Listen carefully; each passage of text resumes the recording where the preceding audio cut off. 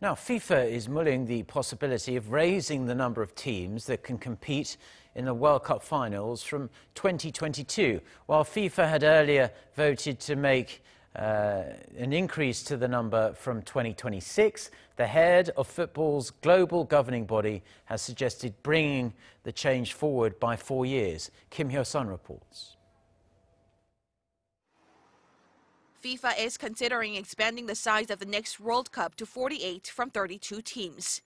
Speaking at an international sports conference on Wednesday, the president of FIFA said the majority of national federations favor the idea. So if we think it's a good thing to have 48 teams in the World Cup, and we'll have it for 26, why shouldn't we try to have it already 4 years before? It's never too late to do something good, right? And that's why we are analyzing whether it's possible to have 48 teams already in 2022. Soccer's global governing body already voted in 2017 to increase the size of the tournament to 48 teams from 2026, but FIFA is mulling the possibility of introducing the change from the Qatar World Cup in 2022.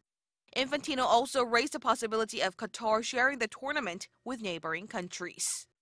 If we can maybe convince some of the neighboring countries in the Gulf region, which are very close by, to host maybe a few games of this World Cup, well, this could certainly be very beneficial for the region, but for the entire world.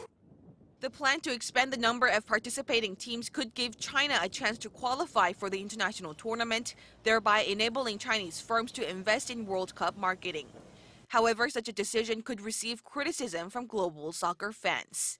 Hyo-sun, Arirang News.